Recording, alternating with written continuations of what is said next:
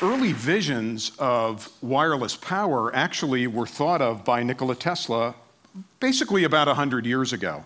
The thought that you wouldn't want to transfer electric power wirelessly, no one ever thought of that. They thought, who would use it if you didn't? And so in fact, he actually set about doing a variety of things, both the Tesla coil. This tower was built on Long Island back at the beginning of the 1900s. And the idea was it was supposed to be able to transfer power anywhere on Earth. We'll never know if this stuff worked. Actually, I think the Federal Bureau of Investigation took it down for security purposes sometime in the early 1900s.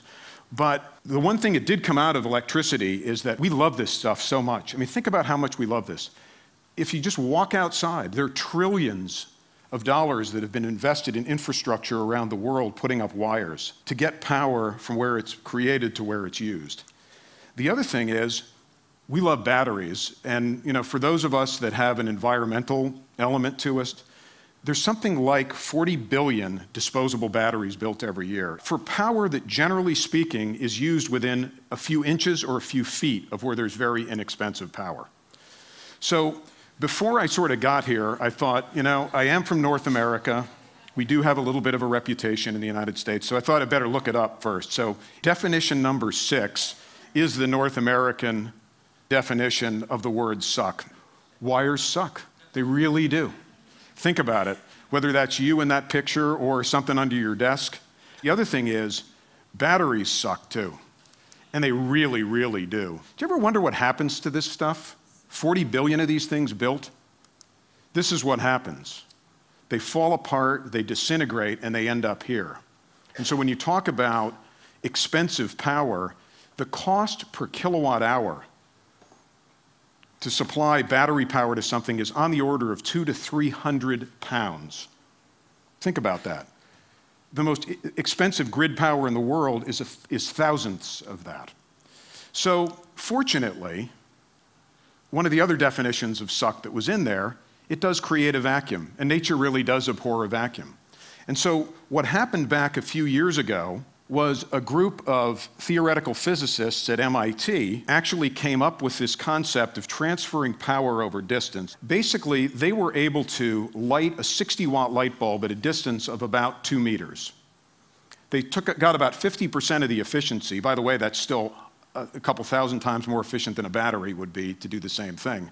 But we're able to light that and do it very successfully. This was actually the experiment, so you can see the coils were somewhat larger. The light bulb was a fairly simple task from their standpoint.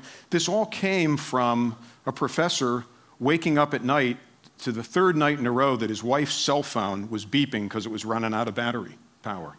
And he was thinking, with all the electricity that's out there in the walls, why couldn't some of that just come into the phone so I could get some sleep? And he actually came up with this concept of resonant energy transfer. But inside a standard transformer are 2 coils of wire.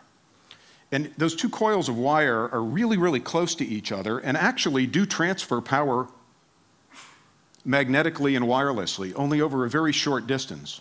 What Dr. Soyachich figured out how to do was separate the coils in a transformer to a greater distance than the size of those transformers using this technology, which is not dissimilar from the way an opera singer shatters a glass on the other side of the room.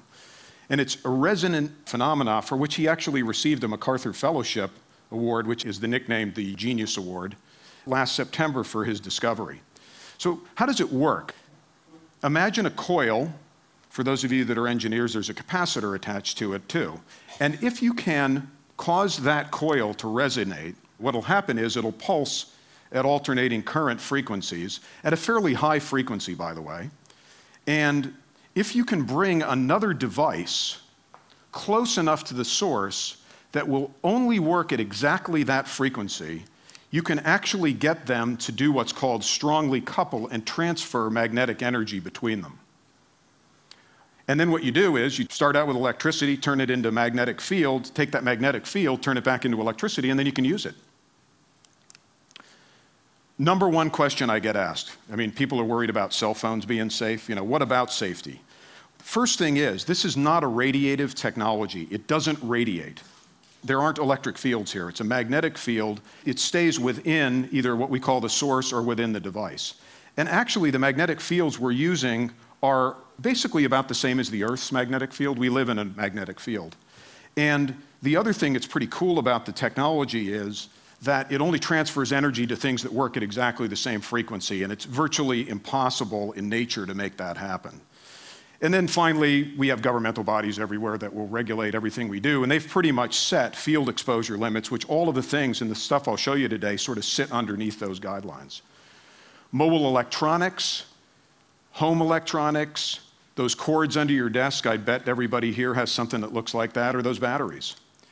There are industrial applications, and then finally, electric vehicles. These electric cars are beautiful, but who is going to want to plug them in?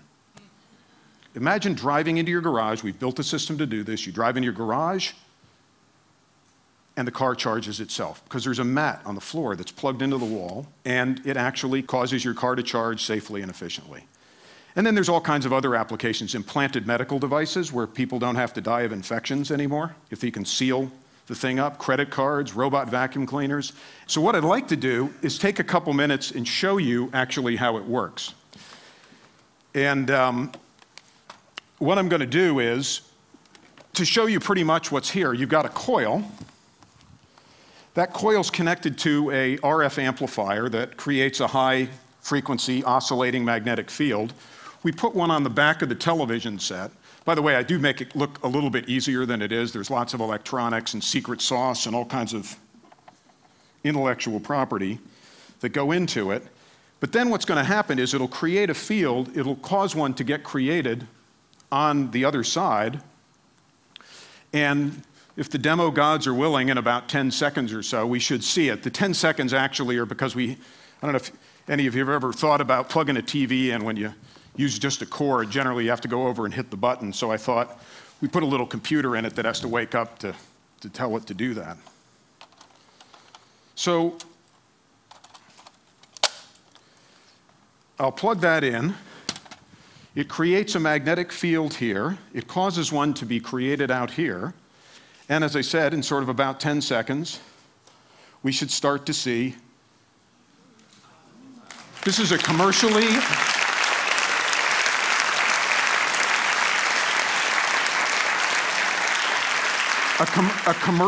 available color television set. Imagine you get one of these things, you want to hang them on the wall. How many people want to hang them on the wall? Think about it. You don't want those ugly cords coming down. Imagine if you can get rid of it.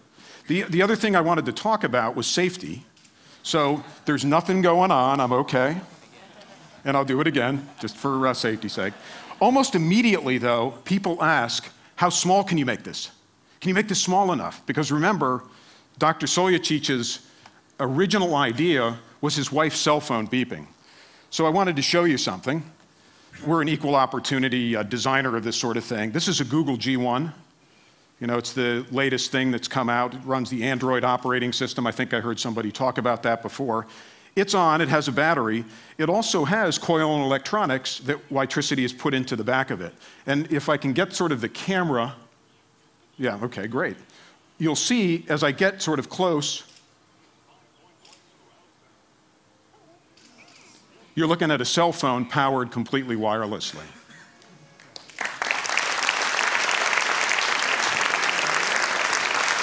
And I know some of you are Apple aficionados, so they don't make it easy at Apple to get inside their phone, so we put a little sleeve on the back, but we should be able to get this guy to wake up too. And those of you that have an iPhone recognize the green center, and Nokia as well. You'll see that what we did there was put a little thing in the back to do that, and it probably beeps actually as it goes on as well. But the screen, typically you use it to light up the screen. So imagine these things could go in your ceiling, they could go in the floor, they could go actually underneath your desktop so that when you walk in or you come in from home, if you carry a purse, it works in your purse. You never have to worry about plugging these things in again, and think of what that would do for you. So I think in closing, sort of in the immortal visions of the New Yorker magazine, I thought I'd put up one more slide. And for those of you that can't read it, it says, it does appear to be some kind of wireless technology. So thank you very much.